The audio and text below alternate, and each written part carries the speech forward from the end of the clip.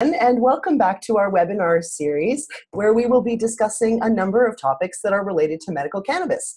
Today, in our second episode, we are going to discuss access, how to access a physician, how recreational legalization will affect you as a medical user, what to expect during a clinic visit, and the role of your licensed producer.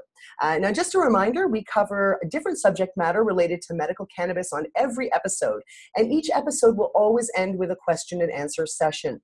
We also wanted to take this opportunity to thank those of you who are returning for this second episode for all of the great feedback that you've offered. And we're definitely going to be incorporating some of your suggestions as we continue to move forward with this series. So just to let you know a little bit about myself, my name is Barb Vermeulen. I've worked in the legal cannabis system as a patient educator and advocate for several years. I've developed patient care service departments and policy for licensed producers. And currently I'm involved at the clinic level, helping patients gain access and information and support on all topics that are related to medical cannabis. Now today I am joined by my wonderful colleague and co-host Jonathan Wierenski, and I'll let him introduce himself to you all. Thanks very much, Barb. And thank you all for joining us tonight for episode 2 in our series. So as Barb said, I'm Jonathan Wierenski. I lead up the cannabis counseling team at Canadian Cannabis Clinics. I joined CCC in 2014 and began initially by developing the counselor role. So I've counseled thousands of patients myself, and I now serve as a subject matter expert.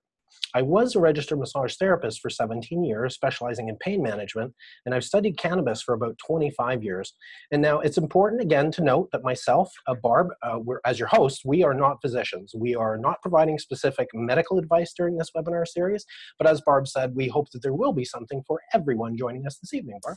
Okay, well, let's definitely get started. And I think we'll start with the first question that's probably on everybody's mind, and that is, why go the medical route when legalization for recreational users is coming? Certainly there has been a lot of talk in the last year about the Canadian government's decision to legalize cannabis for recreational users. And here are the basics that you really need to know. So on October 17th, 2018, purchasing and possessing recreational cannabis will be legal. Provinces have the right to set the minimum age, but it may not be lower than 18 years of age.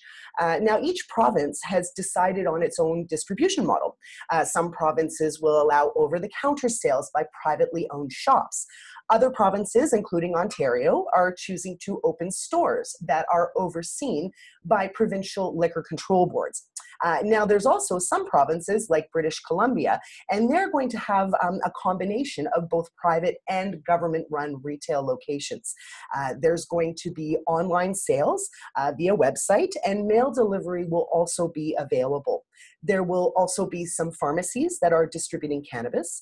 And to start, it looks like the products that will be available will be dried cannabis and edible oils. Seeds and plants or clones are also being mentioned as potential products in the short term. One more additional point to this too is that individuals will also be permitted to grow up to 4 cannabis plants in their home. So to answer that very important question, and really what we're going to discuss today, the 3 main motivators to maintain, or let's say obtain, a medical designation in this sort of post-legalization landscape are ongoing medical support, reduced cost, and guaranteed access. And maybe, Jonathan, we can start off with medical support. Maybe you could give a little information on that. For sure, Barb, thanks. So using cannabis medically is not the same as using recreational cannabis. At recognized cannabis clinics, patients are provided care under the supervision of a doctor who are expert and experienced in authorizing medical cannabis as a treatment modality, which is something that won't be available in provincial cannabis retail stores. It's important with all medical treatment to have regular follow-up, so patients do have the ongoing support at clinics with overall treatment plan.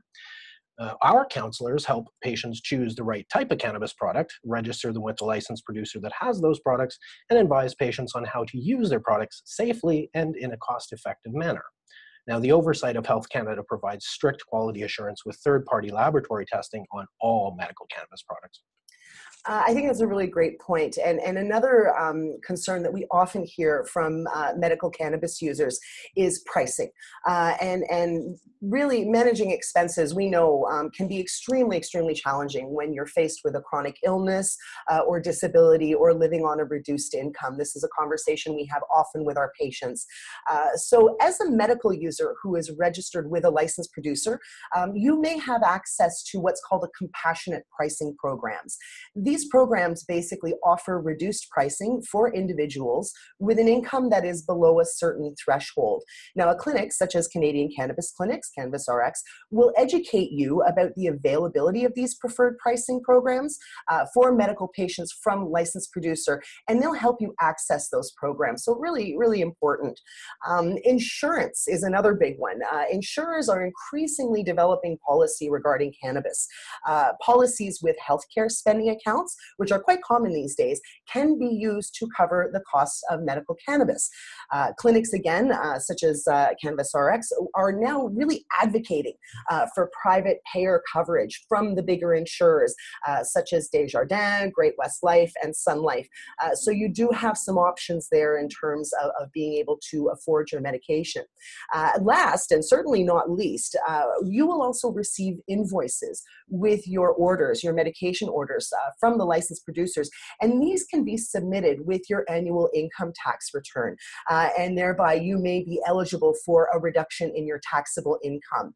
So really the bottom line is that medical users should be paying less per gram on the whole than a recreational user, and of course this saves you money, and that's really, really important. Now, in terms of accessibility, affordability is a big part of that, but even just access as a whole. Maybe Jonathan, you can speak to that as well. Absolutely. And as Canadians, when we're prescribed a medication by our doctor, we expect that that local pharmacy will have the medication, or at least they'll be able to get it to us quickly, should it not be in stock.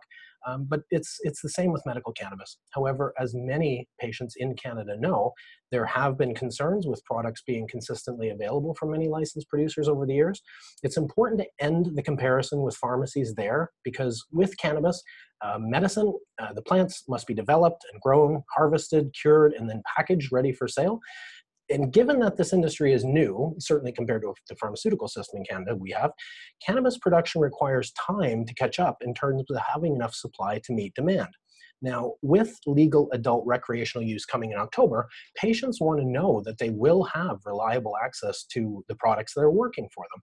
Licensed producers have gone on record and made commitments to clinics and medical patients that they will offer priority access and reduce pricing to medical patients. There's even been an announcement from one major licensed producer that they will be absorbing the government's excise tax on medical cannabis. That's amazing news. That's definitely amazing news. It's really interesting because the licensed producers really have adopted this patients first policy. It's something that we're hearing time and time again. What's very, very interesting as well is that I was fortunate enough to start working in this new revised, let's say, medical cannabis system, and it's now 5 years old.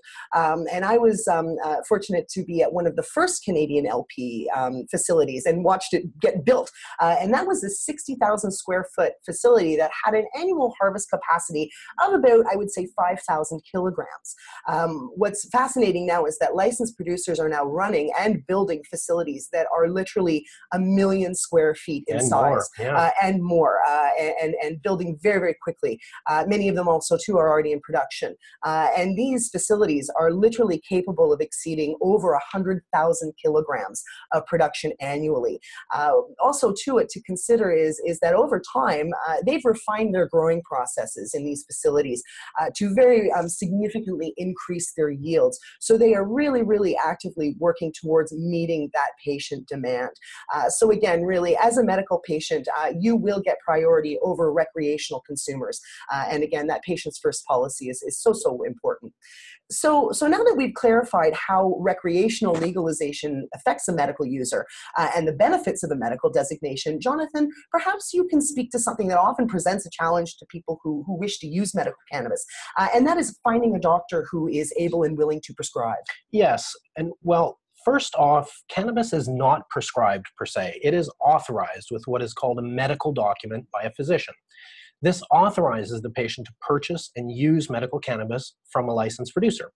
Some physicians prefer their patients are seen by physicians who are expert in medical cannabis, which is exactly why visiting a recognized cannabis clinic is a preferable option for those seeking medical cannabis and the support with how to use it, again, safely and economically. And some physicians choose not to authorize the use of cannabis as medicine. So that leads us actually getting an appointment in a cannabis clinic. So access to medical cannabis via a clinic begins with a simple referral. Patients can ask their doctor to refer them to a doctor specializing in accessing suitability for medical cannabis as therapy. A medical cannabis clinic will need some notes from your doctor on your condition or the symptoms you're dealing with. And if your doctor is not on board with you using medical cannabis, you still have the right to ask for copies of the notes from your chart to submit with what's called a self-referral.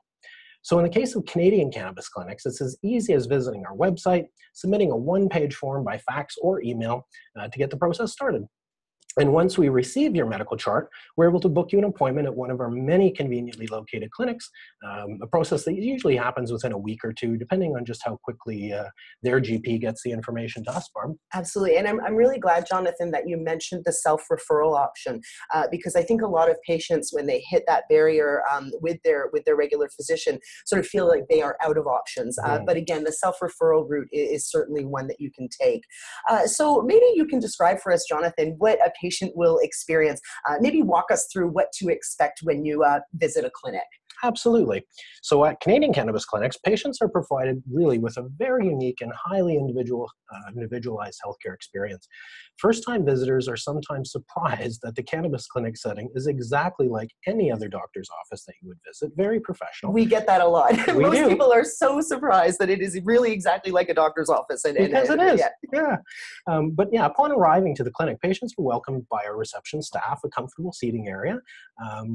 So first, a patient is going to be seen by what we call as a physician assistant. This physician assistant will perform a brief medical assessment, and then you'll be seen by the physician, who again is expert in cannabinoid medicine, for a thorough consultation. And after discussing symptoms and treatment options and a treatment plan, at CCC, we generally start our patients with a shorter term medical document at first, usually about 3 months. And this gives ample time for you, the patient, to start the medication, get used to using it to address your specific needs, and making notes on your progress. Journaling can't be emphasized enough. So if changes do need to be made to a medical document, those adjustments are generally made at the first follow-up appointment, again, around the 3-month mark. So after you've met with the doctor and cannabis use has been authorized, you then have an opportunity to visit with a cannabis counselor. And the counselor will review your medical document and offer guidance on what products to select and how to use them. Given the information on how to access continued support from the clinic is the 360-degree care that we provide. So in between appointments, our patients have access to our in-house counselors for any questions and concerns they have before they come back for follow-up. Exactly. And, you know, again, the role of the counselor really important, because you do get that support, you get that extra information that you're looking for. And again, the assistance with registering and choosing the licensed provider from which you're going to buy your medication. And this is where patients sometimes get a little confused with how the system works. Mm-hmm. We touched on the role of a licensed producer in our first episode. And just to recap, a licensed producer is a company that is licensed by Health Canada to grow and package and sell cannabis to medical patients. Now, as Jonathan just explained, during your clinic visit, you'll be issued a medical document by the physician. Now, under this system that's been designed by Health Canada, patients then choose the licensed producers from which they will buy their medication. And again, this is why taking an advantage of working with a cannabis counselor at a clinic is so valuable, because they're really able to help you make this important decision, complete the necessary paperwork, and then forward it to the licensed producers on your behalf. So at the end of your clinic visit, the medical document and your standard registration form, about 2 pages long, is forwarded to the licensed producer of your choice. Now, at this point, your registration then transfers, and it is in the hands of the licensed producer you've chosen. They're going to take the following steps. They're going to review your medical document and application. They must verify your medical document with the physician, and then they will create a customer account for you at their website. Now, during this process, you should be contacted contacted by the licensed producer directly.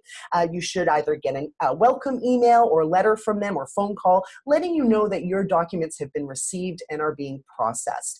Now, processing of documents usually takes anywhere from about 5 to 10 business days.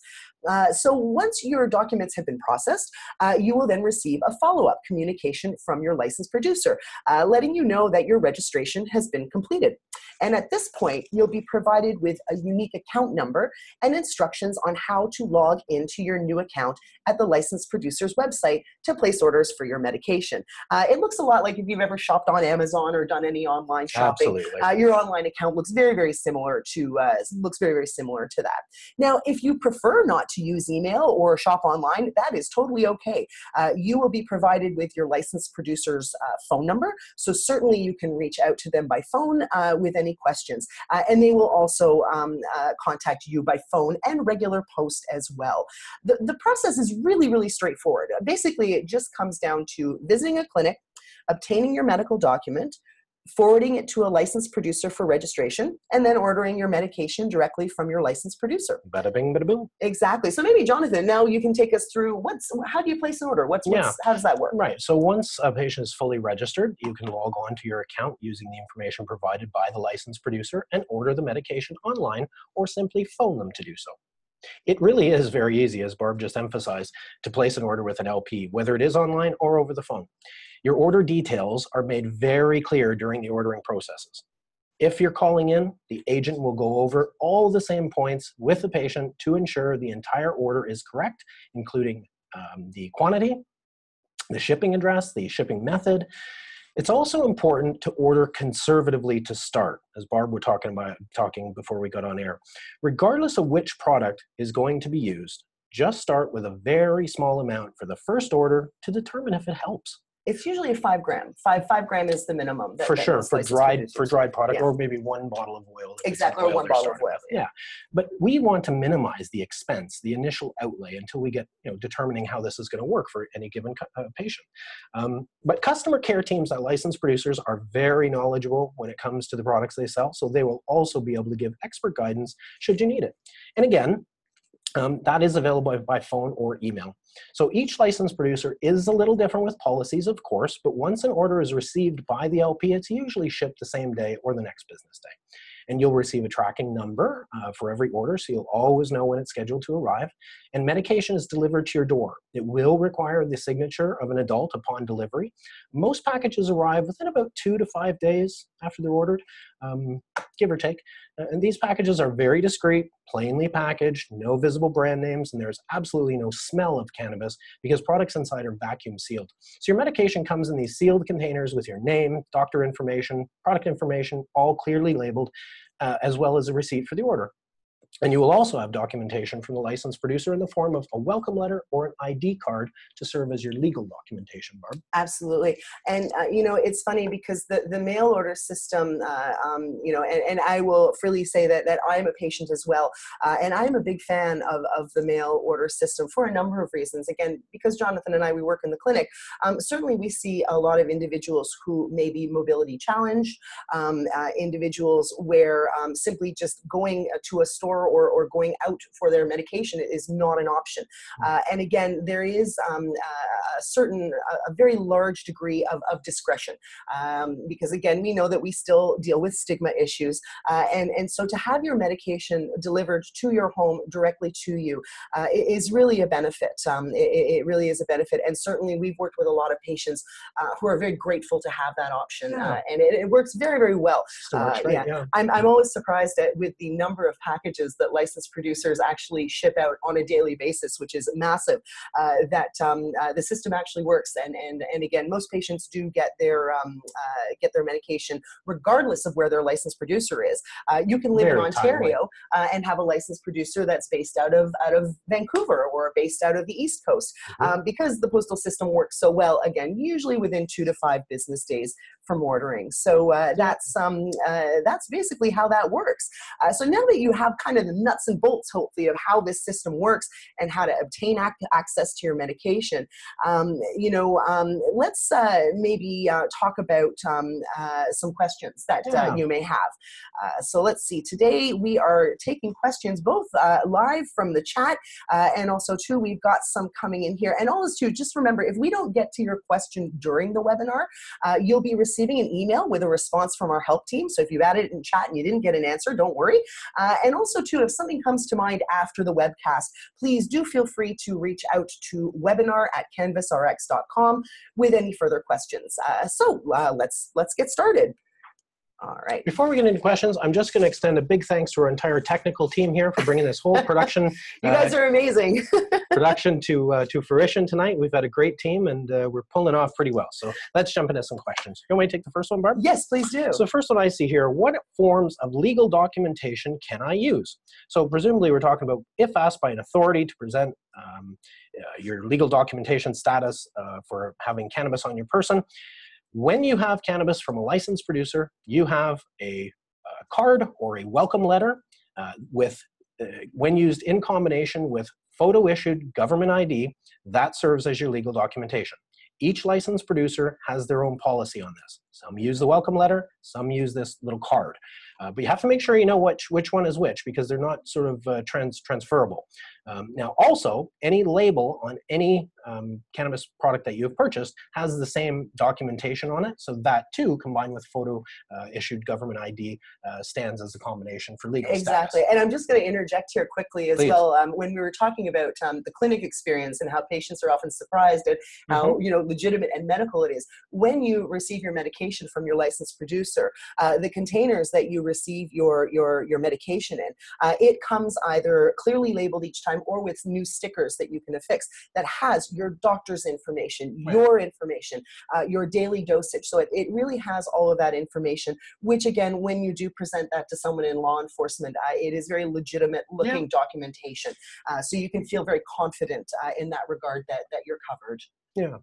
Okay, I think that has that one. Okay, great. Well, and interesting that I mentioned covered, because our next question actually speaks to insurance coverage. So there's a nice little segue for us.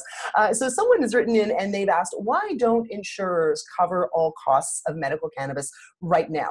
And I think that is a wonderful question and a very, very important one. And it comes down to one sort of technicality, and that is what is called a DIN number, a drug identification number. Any medical product, any pharmaceutical product is issued by Health Canada what is called a drug identification number. And cannabis to date, unfortunately, has not been granted that yet.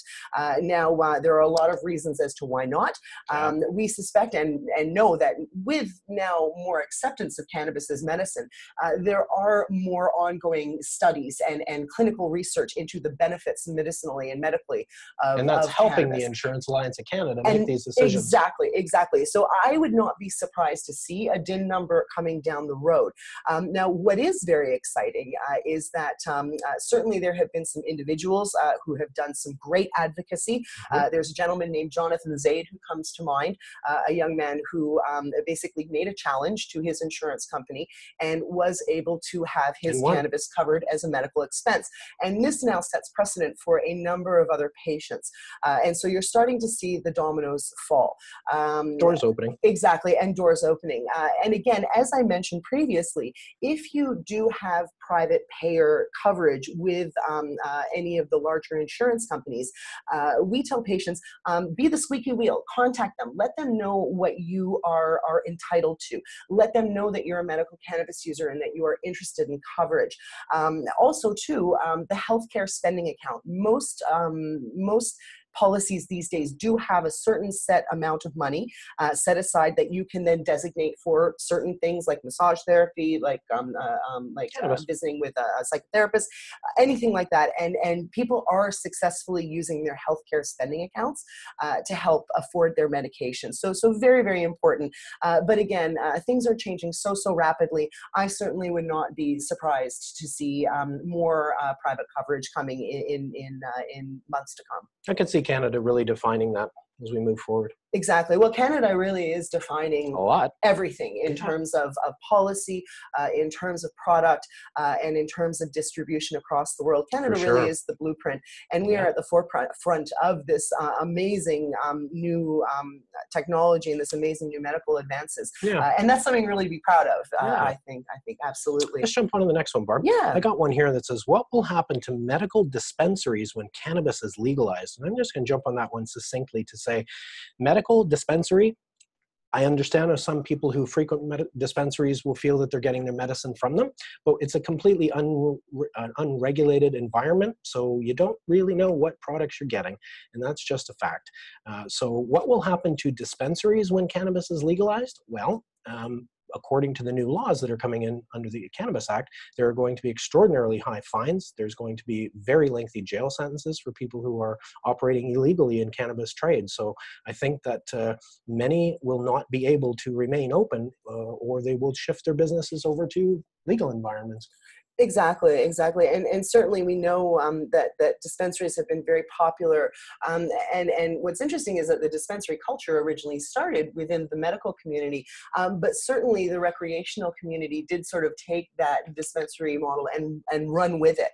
And so again, when we're talking about cannabis as medicine and really following a treatment plan with standardized You medication want that regulated is stuff. clearly labeled and regulated. Yeah. Unfortunately, dispensaries, black market, gray market, they do not offer that quality assurance. And while there may be people who work at dispensaries that are very knowledgeable, when it comes to speaking about cannabis in a purely medical context, in the form of a treatment plan, I think that it probably is preferable that you would obtain your medication from, let's say, a licensed producer rather than a dispensary. Okay. That's going to bring us on to the next one I've just seen popped up here. The information package I received with my order said that cannabis can be addictive for some people. So there can be a situation with cannabis use known as cannabis use disorder. That's right. And there are different interpretations of addiction around cannabis use. This would definitely be a question best answered by a physician. But the question essentially is, can I become addicted to cannabis? Well, you can be addicted to a lot of different things, but what capacity? Is it physical? Is it chemical addiction? Is it mental, emotional addiction? And again, Barb and I are not physicians, so it's not for us to tease those things apart. But cannabis can present problems for some people. It's a pretty rare group, but it can be a problematic medical situation that needs treatment. It can, and conversely, absolutely. as you led to earlier, many people will use cannabis medication as a segue to get out of other substance abuse issues. Well, and this is where cannabis really is a very complex and very interesting. It's a very interesting topic to broach. I read a very interesting article in the National Post over the weekend about a young gentleman who was entering rehab for essentially cannabis addiction. What was interesting is that in that article, they did mention, and he mentioned that he had issues with other substances as well. And it's funny because cannabis has always sort of been flagged as sort of a gateway drug, as I make air quotes here, but you can't see. And what's interesting is that many researchers have stated that they actually feel that tobacco and alcohol are considered more risky in terms of what would be considered a gateway drug. What's also very fascinating, as you alluded to earlier as well, is that certainly we are facing right now in Canada, in North America, some very big issues with regards to the use of opiates and the misuse of opiates. And also to, certainly I know you've spoken with patients and I've spoken with patients who have perhaps found themselves locked in this cycle where they have opiates as their only option. They don't want that. They want alternatives. And so we're looking at, and many doctors and many addiction specialists are starting to look at the use of cannabis as a harm reduction mechanism, where someone who is having an issue with opiate dependency can actually use cannabis to help taper off and taper down and lower those amounts of opiates that they've been using. And certainly in some cases with patients that I've spoken to, they have actually been able to leave their opiates behind. And other drugs. And other drugs as well too. Again, we will sort of couch that statement in saying that cannabis, again, it is not a cure-all, but it certainly is useful in addressing a number of symptoms, and certainly addiction is a big one. I also had, and you'll often hear me in these webinars sort of recall anecdotes from patients, because really this is what it's all about. And one of my patients really mentioned to me that when they used cannabis, the addiction doesn't come from the cannabis itself. Yeah. She said to me, she said, I'm addicted to not being in pain. Absolutely. And that I thought was a really great way to sort of look at that. It puts it in context, doesn't it? Look at that context, exactly. So very important. And again, we know, especially with legalization coming, there are some grave concerns that many people have, especially those who aren't educated in cannabis and are as familiar with it as we are. And this is exactly why we want to present this information for you all, because we feel that the more information people have, the less stigma we're going to be dealing with moving forward. So hopefully that's touched on that. Now I've got another question here, and actually, you know what? I guess I'll take this question too. So one of our patients has written in. She says, I've been taking cannabis for about a month and a half, and I have been having some relief for some of my symptoms, but migraines and nausea are still constant even at my maximum dosage. My next clinic appointment isn't until mid-August. So should I make an earlier appointment to reassess my prescription? Which is a great question. And thank you so much for bringing that in. The short answer to this is yes. Absolutely. Absolutely. Yeah. And again, there's a few things to say around that. Yeah. Now, what's interesting is that the person asking this question, it's been about 6 weeks, a month and a half. And that is what I always like to say with new patients, is that there will always be what I like to call a period of investigation, where you are establishing dosages, where you are figuring out what are the best products for me to use, how much, and when to use them. And here we go, guys. You're going to hear me talk about journaling. It's so important to really make a note when you're starting this journey, to really note how you're feeling in terms of symptom management before you take your medication and after your medication. I tell people, write down how much and what you took, note what you felt like, how your symptoms felt beforehand, how they feel a half an hour later, how they feel an hour later, 2 hours later, 3 hours later, and 4 hours later. And what should happen again is that picture will emerge of what is working and what is not. The other great thing about journaling then is that you will have a record of what you've taken and what you've done, so that when you do come in for your follow-up, you can then show the doctor and say, okay, this is what I've been taking, this is what's working, this is what's not working.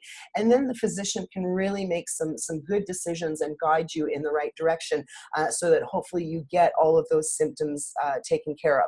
So yes, absolutely. If you've sort of hit that, if you've been journaling and you've hit that sort of 4 or 5 week period, 6 week period, and you feel like you would like a little more guidance, certainly A, reach out to our counseling team, and B, certainly you can definitely call and ask for an earlier appointment to come in and speak to the physician. Yeah. All righty. Should we take one more? I think we've got time for, how much time have we got left here? We've got a few minutes left. So yeah, let's take the last question, Jonathan. Okay, I see this one here. Is it possible to ever overdose with this oil? So obviously there are a wide variety of different cannabis oils out there with different concentrations of different cannabinoids, THC, as we've discussed earlier, CBD. So essentially, the answer in a word is yes. One can experience an adverse reaction to a cannabis product by using too large a dose. Generally speaking, when someone uses too great a dose of a THC oil, they may feel unwell, or really quite unwell even, for a few hours. But for most people, this passes without really lasting effects. Most people who experience an adverse reaction know what caused it, and they won't repeat it. However, some very serious concerns can arise when using a large dose of a THC oil. So this too is important to discuss with a physician. We will be going into much more detail on this in our episode on THC, so definitely stay tuned for that one. Yeah, definitely do stay tuned for that. And again, we do have a lot of plans with the topics that we plan on addressing. And again, certainly again, because Jonathan and I have been supporting patients for quite a long time, adverse reactions happen. They do happen with any pharmaceutical that you may take. Certainly, again, as Jonathan mentioned, the risk with a THC product generally is going to be much higher than with a CBD product. And so again, we will be discussing very specifically going into the specifics of THC, what it does, how it works, and at that point, again, we will address the possible contraindications or issues that a patient might run into. And how to prevent them. And how to prevent them, absolutely, because it is certainly preventable. And again, what it does come down to is the Canadian Cannabis Clinic's mantra, which is always start low and go slow. What's that mantra again? Start low and go slow. Yeah. Because again, when you're starting a new medication, your best option is to use the least amount possible to begin with, and journal and titrate upwards until you find that sort of sweet spot, as we call it, of the right product and the right amount, so that you can avoid any unpleasant effects.